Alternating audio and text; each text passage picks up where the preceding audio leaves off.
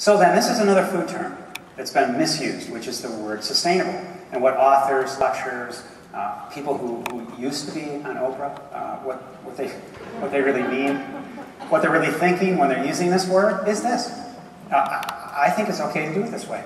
Or very possibly they could be thinking this. This works for me. When in fact it's not sustainable at all. Most CEOs of any large corporation today will pull out a long list of things that this word means to them. They have to. And they'll be thinking this though.